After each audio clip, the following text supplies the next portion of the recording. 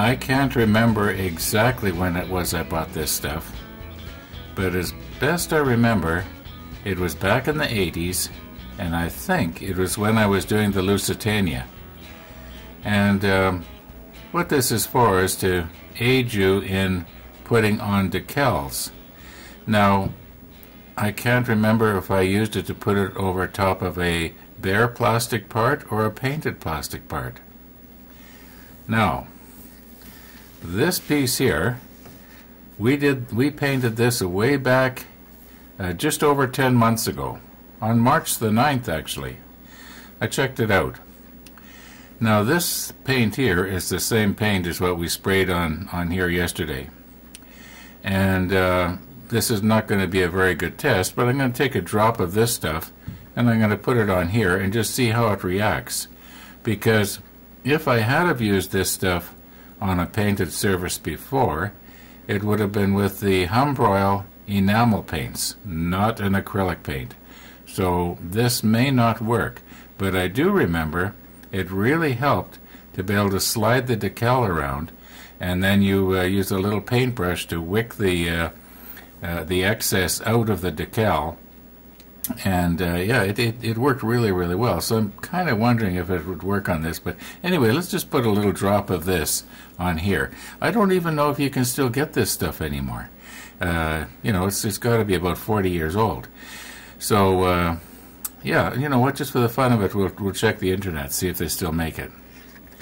But in the meantime, let's get a little drop going on here and see what it does to the acrylic paint. Okay, this is actually the first time I've taken this lid off that I can remember, that is, since the 80s. Now we don't need very much here, just a drop.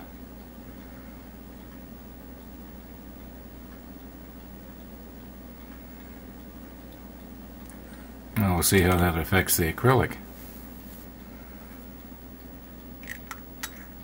I'll put the macro lens on. I'm estimating about 5 minutes has passed.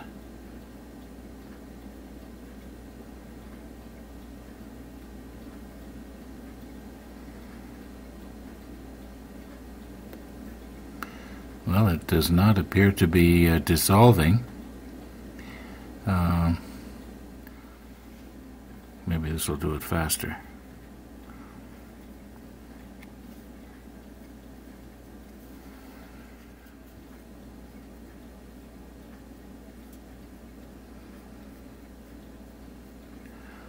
Okay, let's let that dry now and see, you know, how it affects it. Tell you what, I'll get the hair dryer and I will force dry it.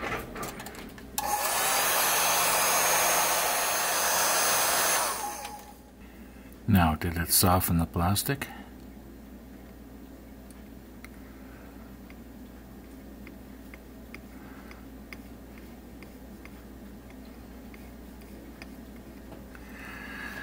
I meant, did it soften the paint?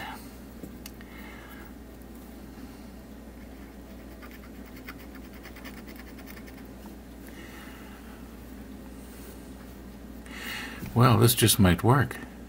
Let's get a decal that I'm not planning on using and actually try it. Now the bottom left corner here of this square is where we're going to try and put this. Now what this is, it's supposed to actually go on the tail of the aircraft, and then you would cut away segments of it and it would form a swastika. But I'm not planning to use that, so right now I'm dipping it in the jar of this Solvaset. Okay. Now I think this should just slide off.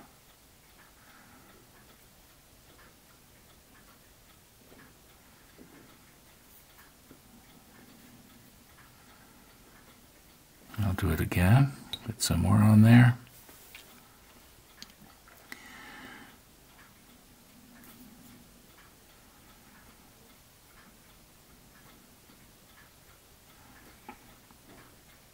Maybe I didn't wait long enough for the solvent or the solution to work its way into the backing, and it's still adhering to the paper. You know, this is the first time I've done this in about 40 years. So, come on.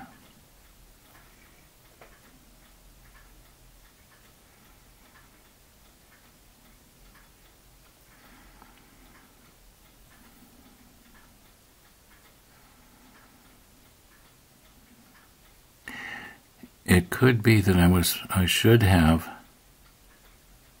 soaked the decal in water first.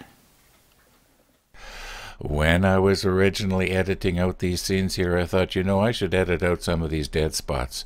There's just too much of this constant brushing the decal, trying to get it off of the paper. But then I thought, if I do that, then you're going to lose the perspective here of just how hard I really did try to get this off. So I've left it in. And, well, you know how to do the fast forward thing if you don't like to, you know, if you want to get through this in a hurry.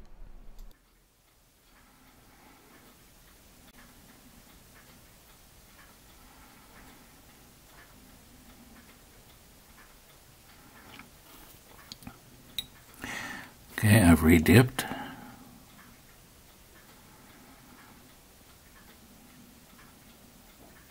I think it's coming now.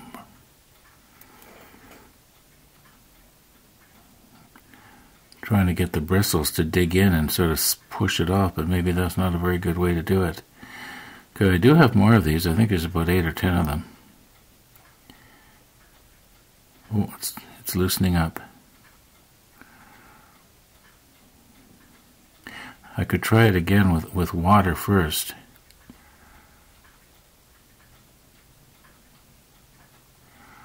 I'm probably going to wreck the decal. Sure glad I'm not trying to put it on the plane.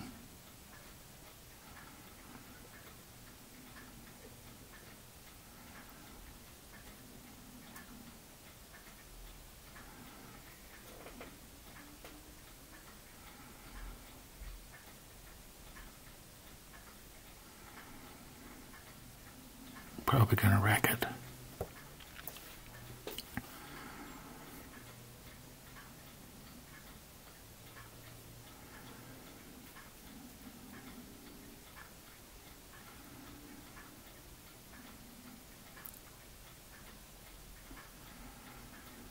Going to have to go on YouTube and find out how to put on decals, because it apparently I have forgotten. Maybe I should have let the paper soak for a lot longer than I have here. 'Cause I don't remember it taking this long, but on the other hand, maybe it did. I have to look up how to put on decals for dummies. Okay, well, I've pretty much wrecked that one.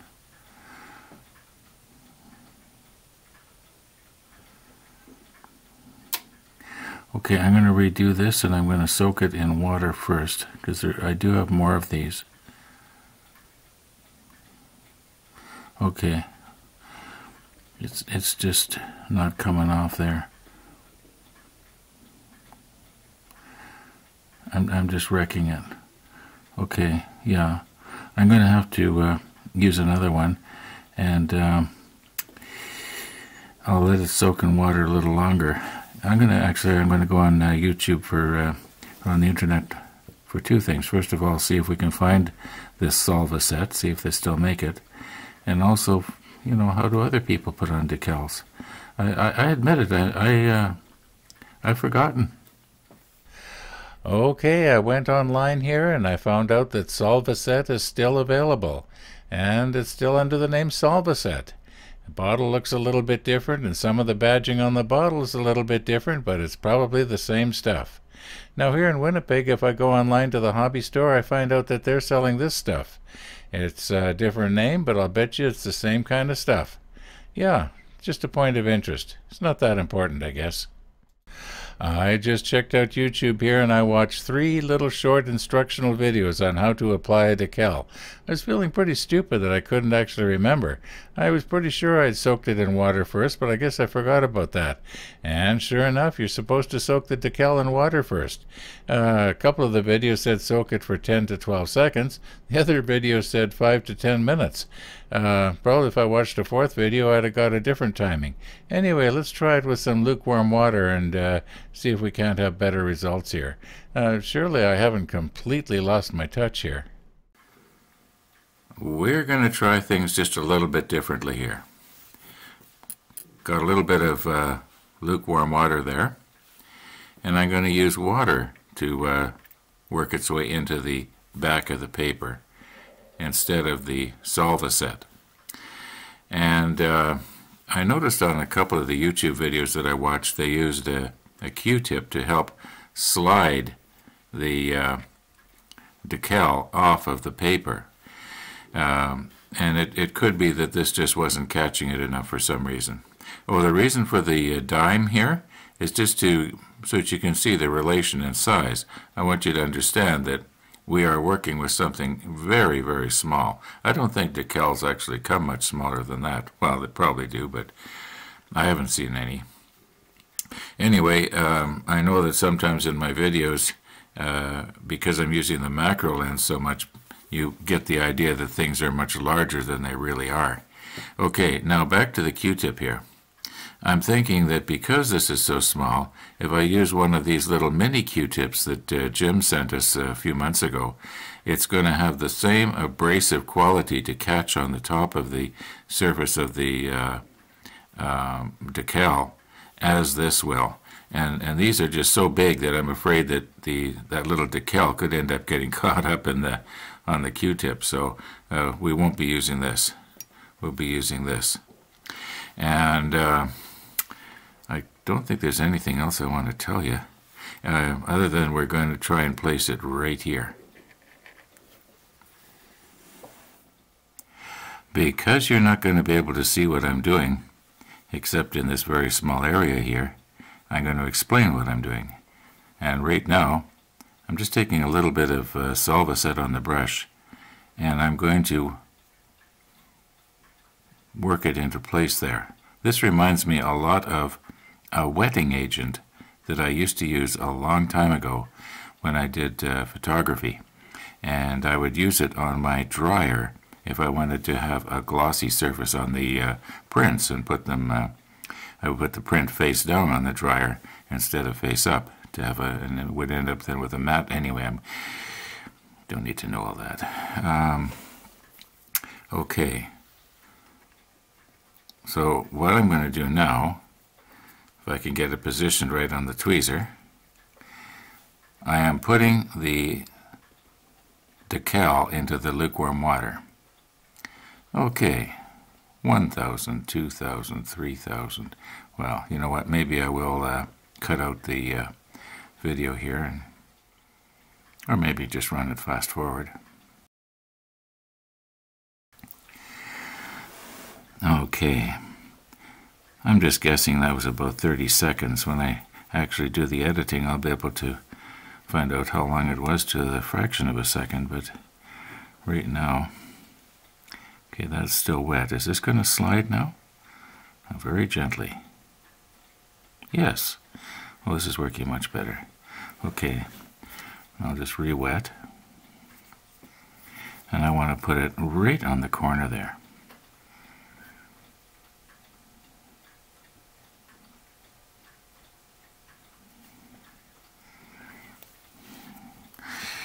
Starting to get a cramp in my hand.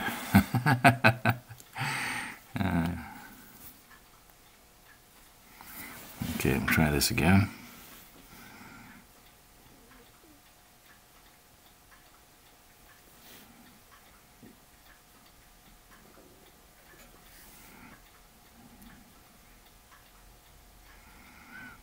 Now, see if I can get that to be sort of square on there. Maybe I take a little bit more Solvaset so it can kind of float around. See if I can adjust it. Can it be turned? See, once the Solvaset begins to evaporate away, I wonder what that white thing is that I've got in there. What is that? Oh, you know what? I wonder if that's the paint came off. And I'm looking at the metal. Okay, there, it's kind of square. Now what I'm going to do is I'm going to take and get the moisture out of this brush, and I'm going to try and wick away off the edges. Where's my little paper here? Okay, now it's just very, very gently without, whoops. Try and get rid of some of all this excess liquid here. It should just wick right into the bristles. At least that's the plan.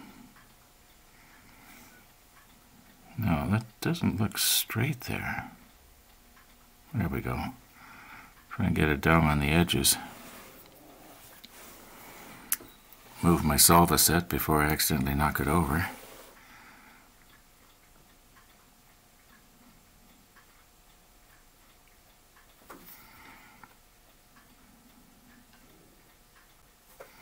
Once again, you're seeing this way better than I am. Don't tell anybody, but I didn't put on my extra strong glasses. Why don't I put them on now?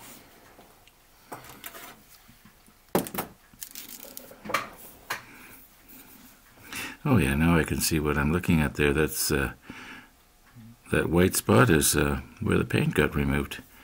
I bet you people were shouting that out a long time ago already. Okay, let's let that dry. Let's see if I can get rid of this here.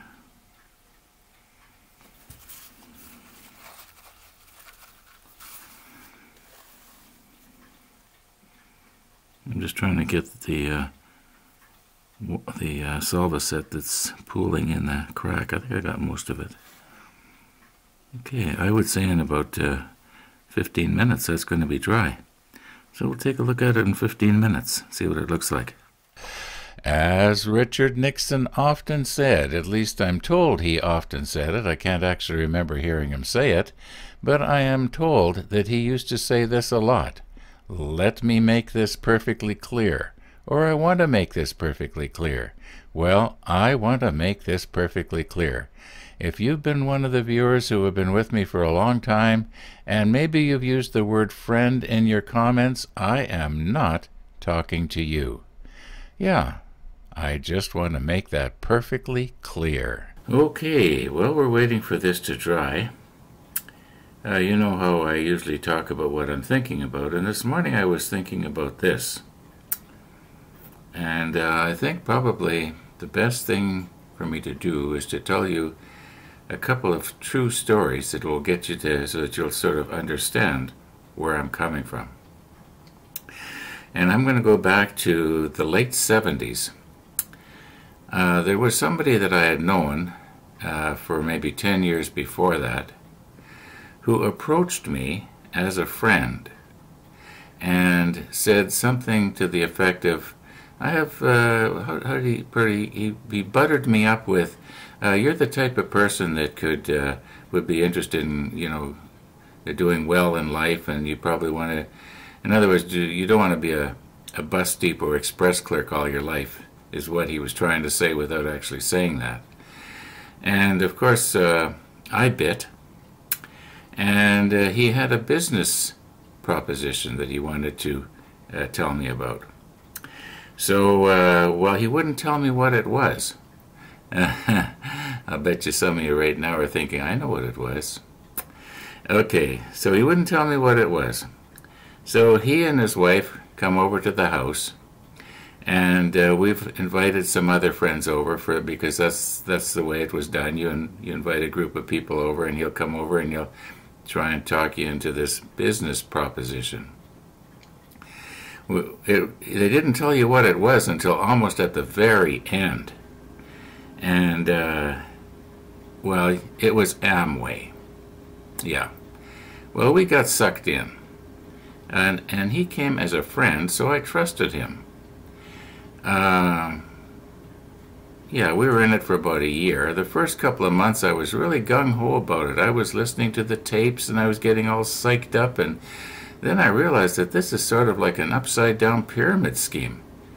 Nobody was really buying the stuff. It was overpriced, and the only people that were making any money off it were those that were, you know, what you would call at the top of the pyramid or the bottom of the pyramid, depending on which way you want to look at it.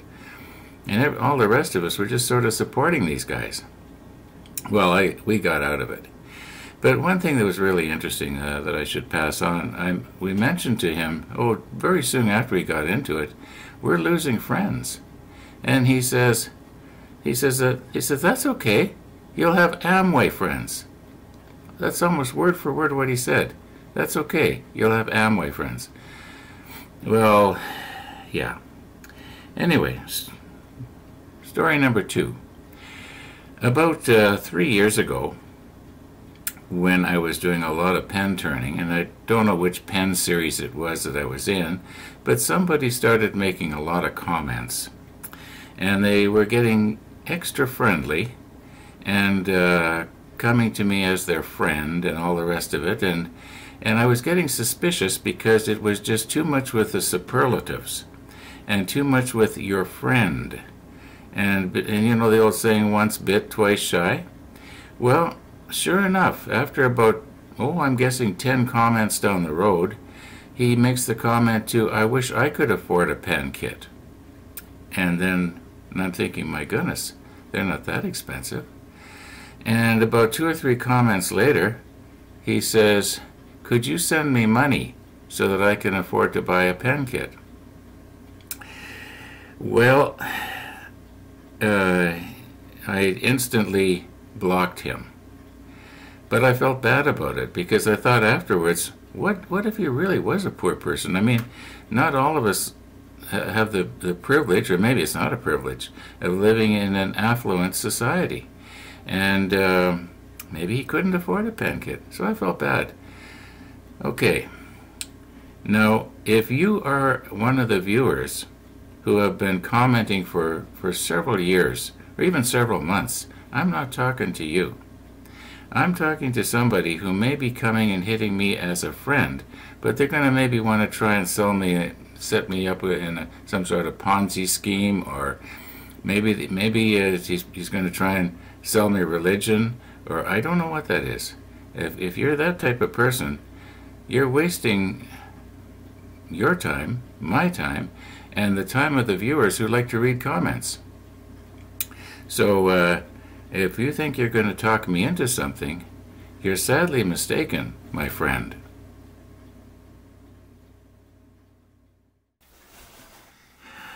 Okay, I've wanted to get that off my chest for about a month now, so we won't talk about it anymore. Now, what have I learned here? Well, I've learned that I'm going to have to be super careful with the Q-tip that I don't rub the paint off. Because this paint here is like, 10, 11 months old, and the wings of the aircraft are only going to be maybe 24 hours or so, depending on how long I leave it. So, like I say, I'm going to have to be just super careful to only touch the top of the decal as I move it around. But this Q-tip did grab onto the decal really well. So I'll just have to remember that. Now, I think we've got to paint some airplanes yet, don't we? I am noticing here that this video is actually getting quite long. And I'm thinking that in order to do a real good job of videoing the painting of the tops, or I guess I was going to do the bottom first, wasn't I? That I better save it for tomorrow's video. Yeah, I kind of rambled on and on. When I start these videos, I never know how it's going to go. And yeah, this one has been another unusual video. I guess you could call it unusual. So I think we'll just leave the painting until tomorrow. And I think what I'm going to do is I'm going to use the blue tack here somehow, mount the planes upside down so that I can handle them and angle them just the right way, and then paint the underside of each plane, and then we'll wait 24 hours and maybe do something else, and I'll rant about something else. No, I promise I won't, for a while. And yeah, in other words, thanks for watching, and we'll see you tomorrow, I hope.